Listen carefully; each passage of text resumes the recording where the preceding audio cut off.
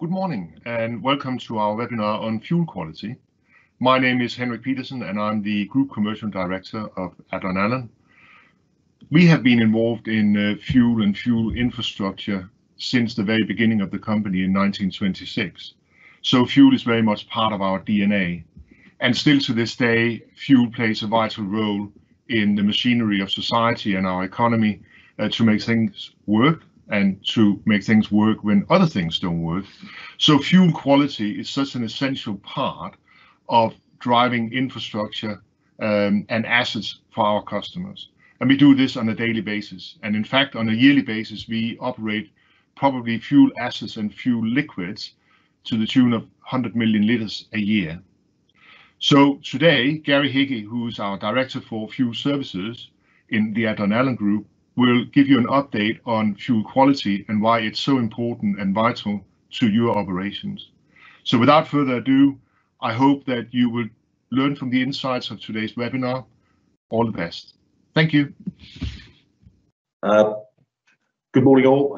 Thanks Henrik, and thanks everyone for joining our webinar this morning in your busy working schedules. My name's Gary Hickey, as Henrik introduced me.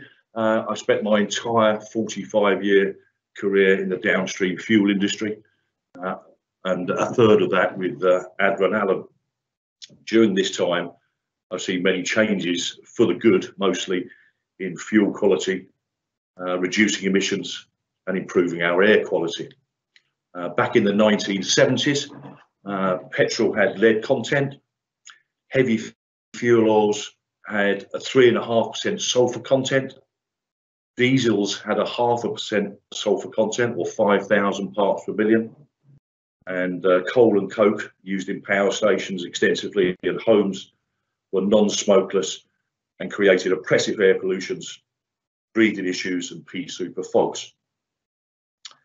Carbon dioxide, CO2 air levels in the 1960s were around 300 parts per million, and today between 410 and 420 parts per million, which is the highest of our 14 billion years. This causes the planet to heat up at an alarming rate. In the 1970s again, we had 3-day working weeks and a succession of power cuts, plunging cities and towns into total darkness. Concerned about maintaining power supplies, organisations installed backup fuel storage that can be switched over to run with diesel at a moment's notice. Probably the biggest change in all those years is the composition of fuels. Was the introduction of biomass, which is ethanol into gasolines and vegetable oils into diesels. For today, I'll just be concentrating on diesel quality and issues pertaining to them. Petrols, aviation fuels and kerosenes all have their own individual problems, which we may well analyse in the future. It may be worth noting that the UK is the 7th largest user of diesel worldwide. Regulations, well, there's lots of them, frankly, and directives. We're not only governed by our own thoughts about how we look after the planet, but there are EU and UK regulations or directives which we have to adhere to for fuel and air quality. These are just a few samples of many. I won't go into any detail into any of them, but if anybody suffers badly from insomnia, I can quite easily send you the links to these mighty tomes. When you start reading some of the length of these papers, you'll probably get an idea why Brexit took so long to get sorted out. One thing is for sure, that failure to meet any of these standards for anyone, from the producer to the end user, can result in quite substantial financial penalties and reputational damage. The slide here shows the British standard for the 2 grades of diesels that we're talking about today. The one on the left is class A2 BS2869 2011 when it was updated, and the one on the right is class D BS2869 2011. there's 17 parameters on both of these British standards, and 16 of them are exactly the same for both of them. The only difference between the one on the left, which is for non-road mobile machinery, which is pretty much anything that moves, earth-moving equipment or inland water vessels or tractors. The difference is the sulfur content maximum is 10 parts per million. We call it in the trade ultra low sulfur gas oil, virtually sulfur free gas oil. The one on the right, the class D, is for static machinery, anything that doesn't move, generators and furnaces and boilers. The difference is the maximum allowable sulfur content for this grade is 1,000 parts per million, or 0.1%. This is probably a very straightforward slide showing that what good diesel and poor diesel looks like. The image on the right hand side is something we encounter often in high throughput storage tanks, and clearly shows the diesel above the sludge element at the bottom is very cloudy, and we'll explain why that's happened later on. So what causes the problems? Well, typically high turnover, high throughput tanks. They may be distribution centres or forecourts that receive multiple annual loads of fuel, lots of deliveries of fuel. Each load naturally has contaminants within it, obviously all within British standard spec, but the more every load that goes in introduces more contaminants into the tank. So that's quite a common cause of high contamination within the tank.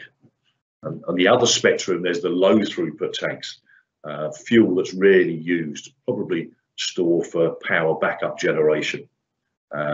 Maybe there's a monthly run on the fuel to fund a generator that maybe get topped up every now and again with newer fuel. These tanks have a big problem of degradation over many years, and we'll get to that again later. And the last point of the problems is basically your tank husbandry, your infrastructure maintenance on your tank. Fuel storage terminals, large fuel storage terminals, have a meticulous regime of draining water from their fuel tanks on a daily basis. They understand the issues that having water in the tank can cause to the quality of fuel, and also they'll regularly clean the tanks on a set basis every year, 2 or 3 years. So we also need to not only look at the water in the tank, we look at the general condition of the tank, the pipework, the seals, the gaskets, for wear and tear and leakage. We might even consider putting these tanks under an air pressure test and all the associated pipework to test for the strength and the leaking potential within those infrastructure. Early indicators, signs of a problem. Well, there's a few, not least smoking. You know, your boiler, your engine, your generator will start smoking excessively, and you'll notice a bad odour coming from that. You'll have issues starting. It'll take longer to start your boiler or generator or engine because of issues potentially within the fuel. You'll start burning more fuel. If you keep a track of it, you'll notice that the fuel consumption increases.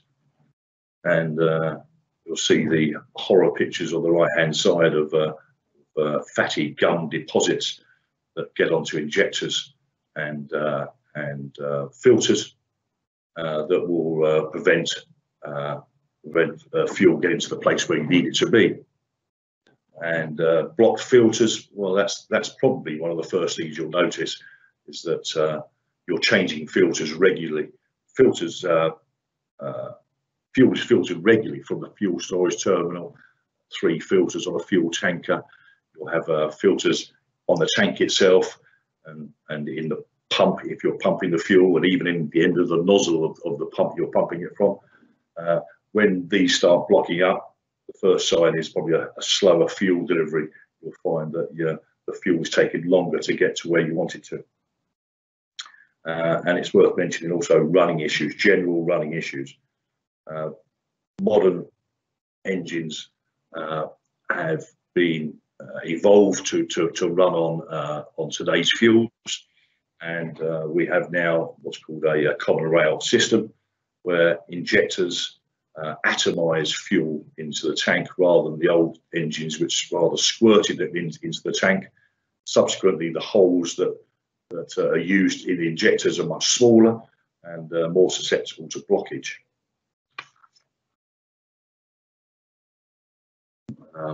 And we'll go into some of the causes. Well, water. Water is the enemy of biofuel blends. It never used to be an issue, particularly where water, obviously being heavier than fuel, would drop to the bottom of the tank, and provided your outlet pipe where the fuel left the tank still had fuel in it and the water was below that, you never really experienced any issues. We'll talk about how biofuels in a moment affect storage tanks, and water is the enemy. It really is. There's two types of water you'll find in a tank. One is free water, literally, that sits at the bottom of the tank. It's heavier than diesel, so will always find its way to the bottom.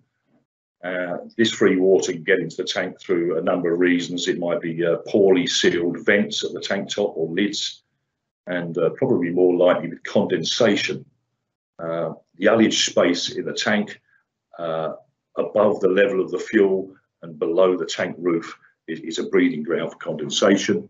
You'll get water droplets growing on the side of the tank that will ultimately drop to the bottom of the tank.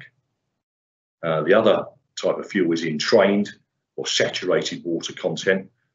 This is held within the fuel. It's in the body of the fuel, and you'll see the photos there of the strawberry milkshake, very emulsified gas oil on the left-hand side, which has over 200,000 parts per million water content. And at that stage, obviously, there's not many engines that will be able to burn that fuel. And the progress from left to right is how we could treat that with a fuel polishing exercise. But you really don't want your fuel getting into that state. The British standard maximum for water content in diesel is 200 parts per million, but diesel is typically delivered into your storage tank at between 50 and 70 parts per million. So there's an element of water always within diesel, and you'll find that every time you put that fuel into the tank, a modern engine will burn this fuel quite happily. You're always introducing water into a tank, but you're always trying to make sure that's below the British standard of 200 parts per million.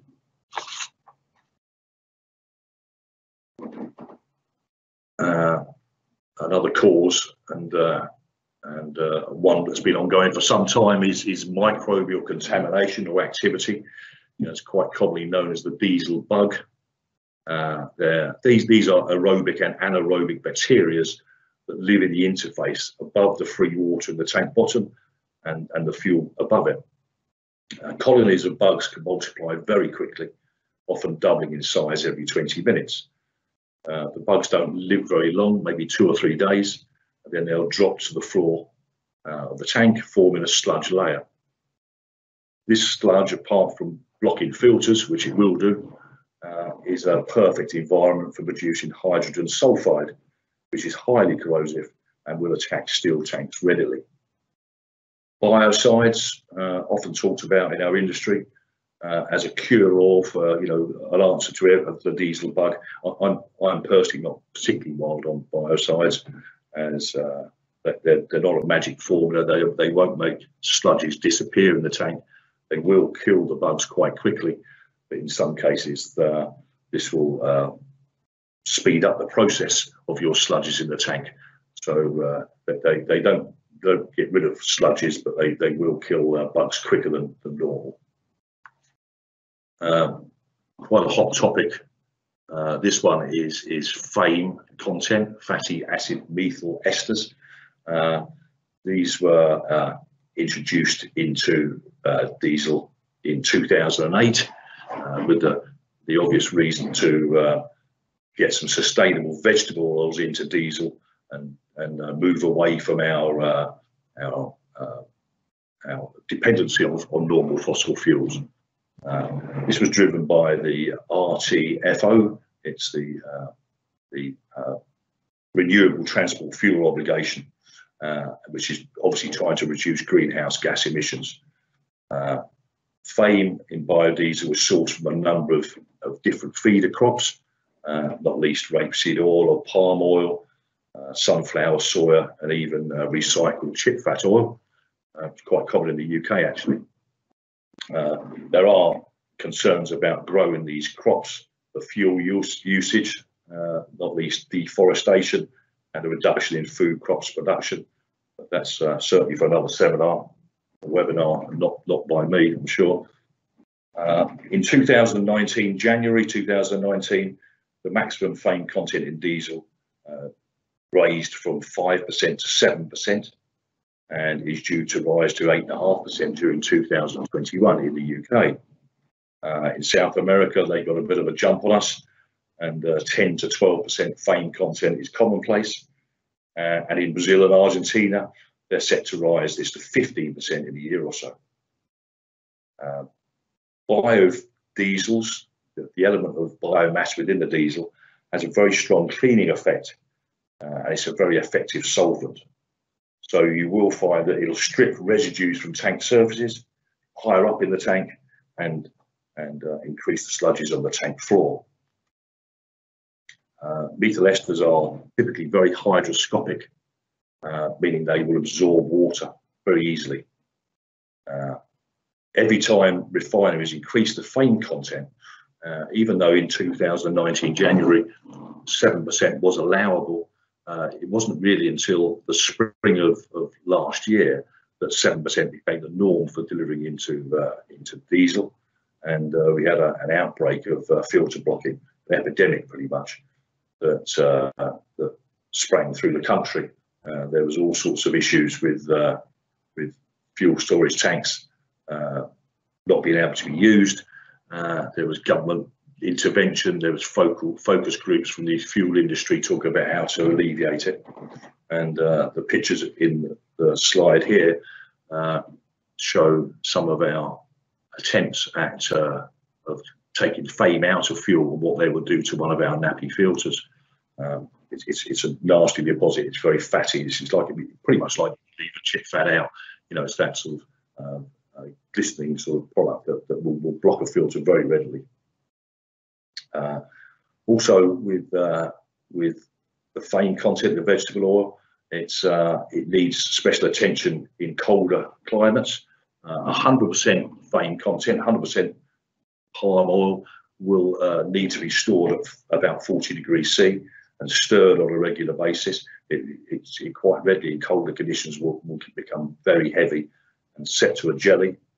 So obviously we have to look at that as well. In the spring, there was no real thought of the fact that the weather was colder and these filters started blocking up at that point. Another issue we had with FAME during that time was we call it phase separation.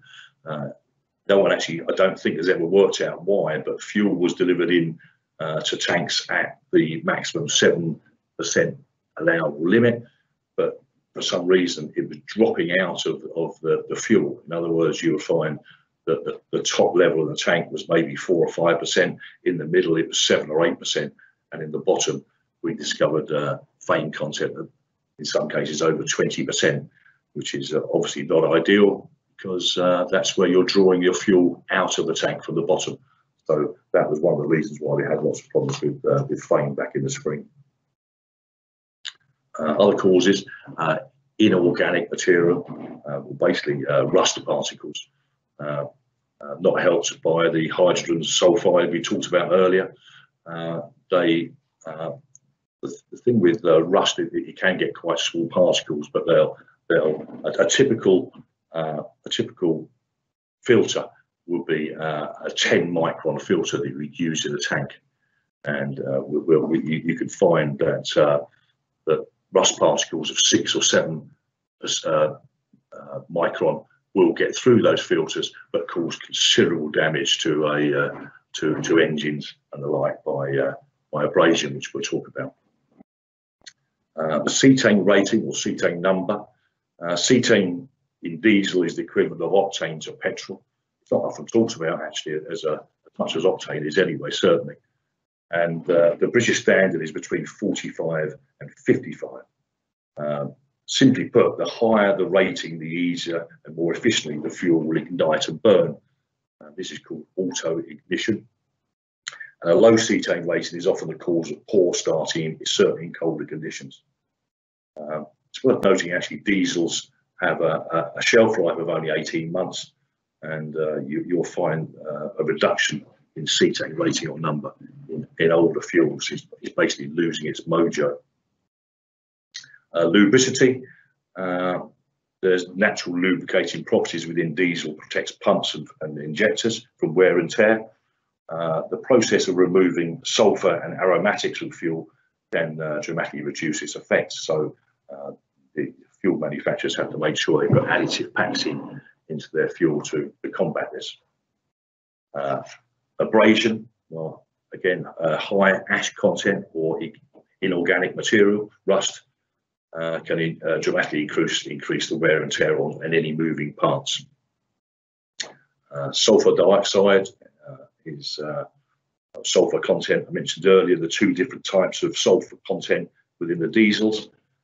Sulfur itself is a serious lung irritant. It's a major precursor to acid rainfall. Since 2009, the reduced sulfur levels have been in place, although some organisations were granted some exemptions for a few years to use up their old stock of fuels. The Environmental Agency are the governing body overseeing sulfur polluting our air, and certainly have the power to enforce large penalties for improper use. So what can be done? So, well, all is not lost. Absolutely all is not lost. We always think that the first port of call before rushing in to do any remedial work is to get a health check or MOT on your fuel that you store. Understanding fully what that fuel has been doing sitting in your tank.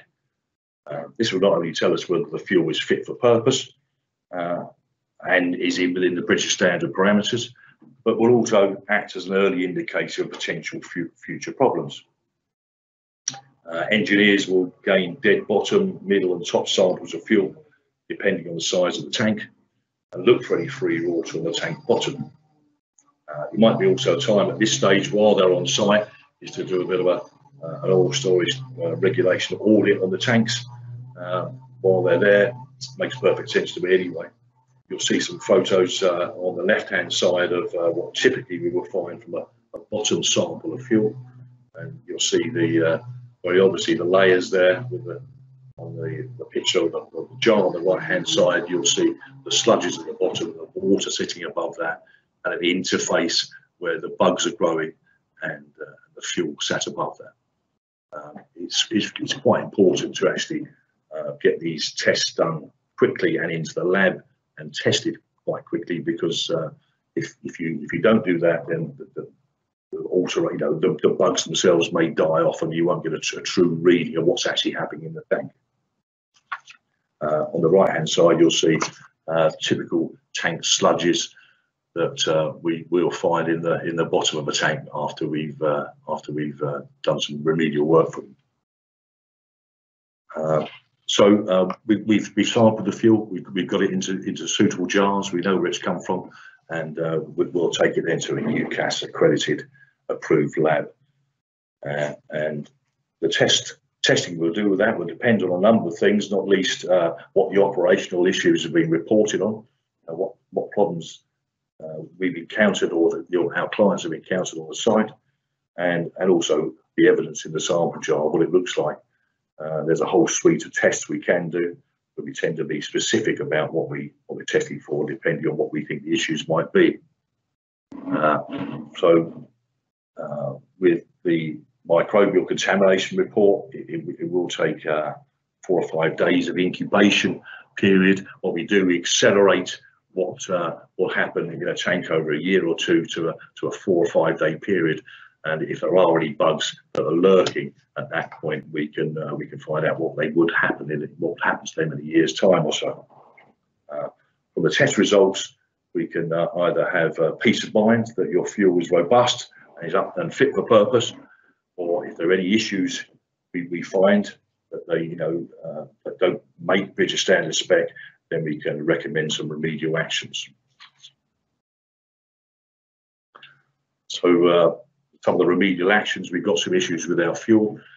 Quite a common one is fuel polishing, which is I always think quite an unusual term when you're talking about a liquid, but it's basically the removal of known contaminants and reconditioning fuel through a series of filters, spinners, magnets and other material. Once the test results are known, a polishing rig can be set up to concentrate fully on the issues within that fuel. So there's lots of moving parts in a modern polishing rig, and they can be set up exactly for what needs to be done on that particular job.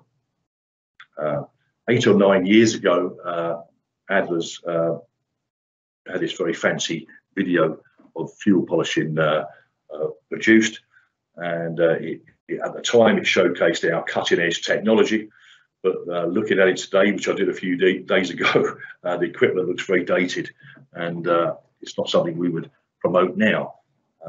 Polishing techniques have evolved and developed along with the fuels that we have to polish. So there's a lot of effort that's gone into changing our fuel polishing techniques to meet modern standards. You'll see this on the slide here. You'll see some photographs on the left of red diesel and white diesel on the left-hand side, or the next door to it. Sorry, the cloudiness is almost always a high in trained water content. You'll see that probably the white diesel one on the right-hand side there has probably got something like 500 to 1,000 parts per million, and the after effects of polishing will reduce that way below the 200 parts per million, which is standard spec. Fuel polishing is a brilliant thing, and it will reduce flame content, microbial activity, water content, inorganic matter, and lots of other things, but will never reduce sulfur content, which would require a full re-refining process to sort out.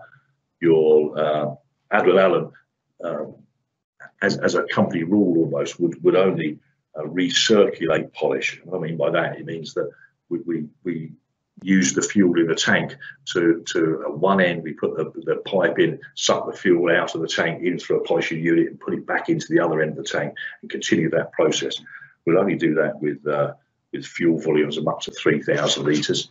The reason is any more than that, we can't guarantee that all the fuel has passed through the polishing process.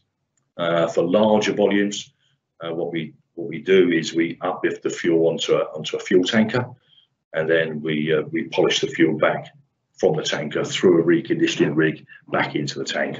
So we're confident that we know that every litre has been processed.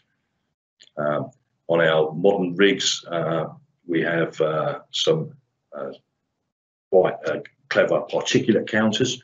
You can't quite see there, but it'll show that the improvement of the fuel on the way through. And we can also bring some lab equipment to site to test for conformity, certainly with artificial water testers and the like. Following on almost from fuel polishing is tank cleaning. If your tank has not been internally cleaned for many years, once the tank has been nominally empty, which is probably the only time it will get as low as that is during that process where we're emptying the fuel out. You'll often find situations like we found here with our client on the left-hand side with heavy sludges in the tank that we all agreed it wouldn't be a good idea to put our lovely clean polished fuel back into that tank again. So the right-hand side is an example of that tank after it's been cleaned out. And we have a nice clean tank, and we have lovely fuel going back into it, and you'll have a free peace of mind for a long time to ensure that your fuel is going to be fit for purpose. If the tank can be manually entered under confined space regulations, this is by some way the best method of that's depending on the size and the lids, but it's a great time to actually clean the tank and also to look over all the tank surfaces for any degradation. There may be some rust particles growing up in the tank that you might not necessarily see. There are alternatives to diesel on the market, always being experimented. You know, back in the 1970s, the only electric vehicles that I knew were milk floats. Yeah, you know, the increase in electric vehicles and their practicability has been enormous over the years and sure to increase. Not to be confused with e-diesels, which is actually ethanolic diesels. Ethanol being put into diesel. Ethanol is put into petrol. So ethanol to petrol is the vegetable oil to diesel. So it's been developed by Audi over the years and many others. And ethanol has its own problems within diesel, not least the fact that it has a much lower flash point than diesel. So there could easily be some issues with safety, and because you're dealing with a lower flash, a more volatile product, and also with some starting issues. Ethanol itself can be produced from sugar cane or sugar beet, corn, barley, all of which are sustainable. And it's something they're looking at quite closally. Ethanol is a particularly difficult product, very hygroscopic, loves water. It will drag it from the bottom of the tank into the body of the fuel, and actually it's a very difficult process to actually remove that from the body of the fuel. Fuel polishing with petrol is still being developed to try and sort this problem out.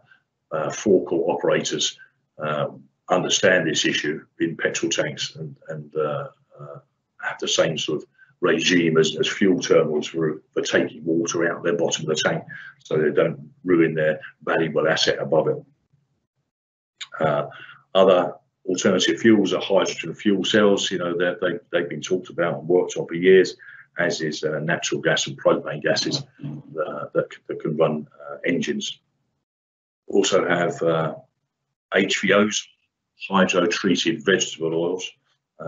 This is a very hot topic at the moment, and one that we like very much, and it's a fuel for the future for sure.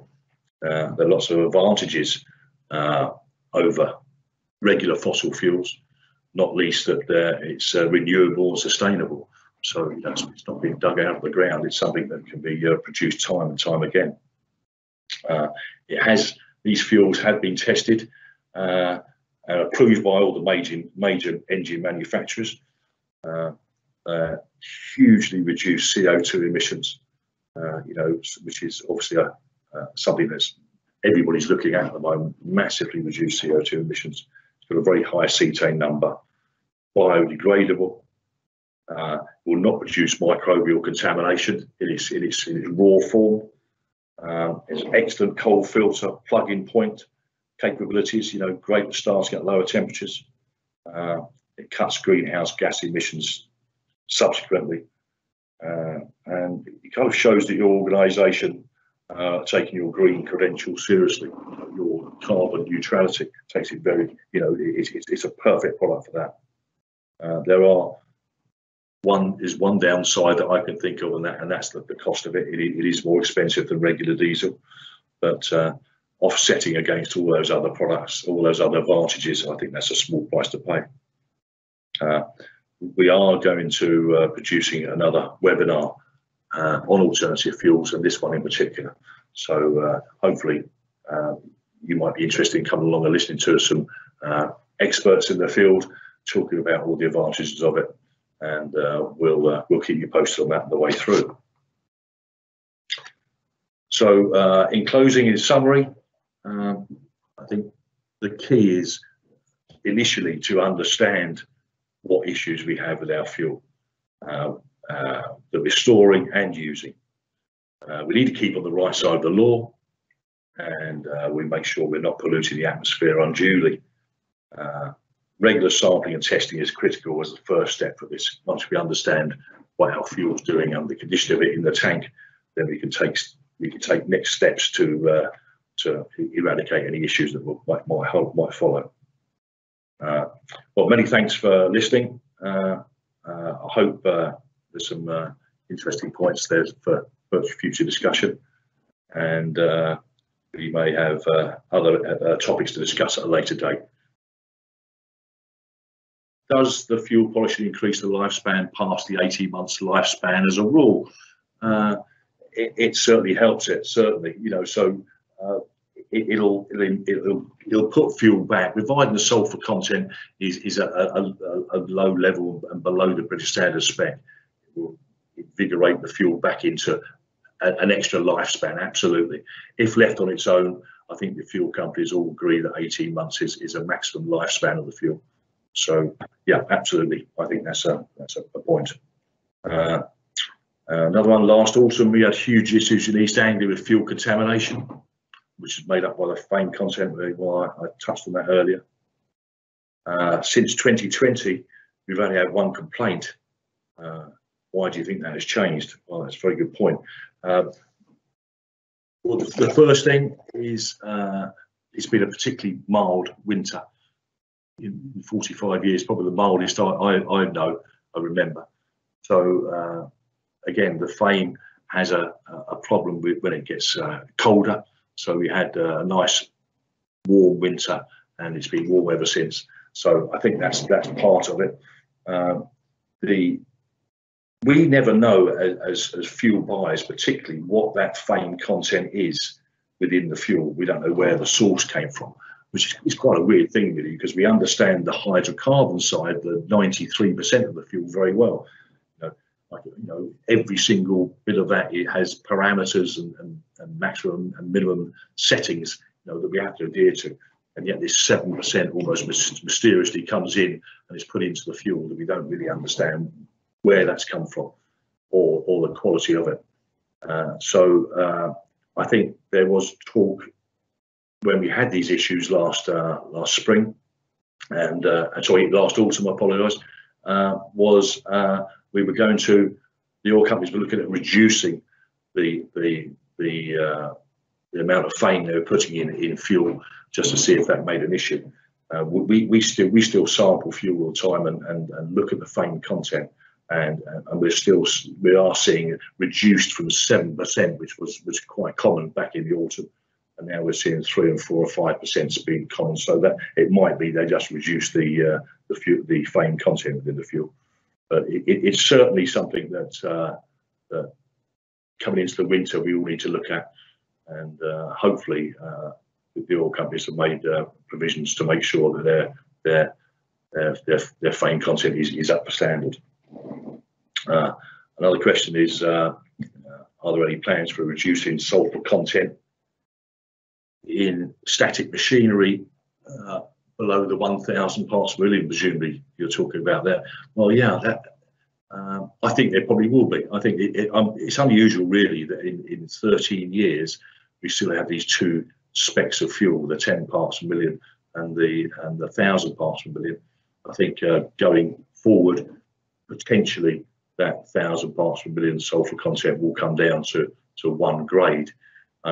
It's worth noting actually that often if you can burn 1,000 parts per million of fuel and your fuel supplier knows that and you've asked for it, there's probably every chance that you're only getting ultra low sulfur diesel delivered in a higher grade, lesser sulfur content. The reason is because it's too costly to store the two fuels. So even though you have the ability to burn 1,000 parts per million, you're probably getting the lower grade, or sorry, the lower sulfur content fuel. I think that's kind of where we are. I think hopefully I haven't taken up too much for your day, and that we've got something out of this. Hopefully any questions or answers you may have, I'm sure we can answer those at a later date. Thank you very much for listening, and back to you, Susan. Thank you, Gary, and thanks to everyone for watching today. We hope that it's been valuable. Thank you to Henrik for his introduction earlier. We're going to be sending a recording of the webinar to everyone this week. And if you have any further questions, please do contact Gary. His details are on the screen. Our next webinar in August, we'll be discussing the implementation of REACH UK on the chemical industry. Please look out for those emails and social media posts with the sign-up details, and we hope to see you there.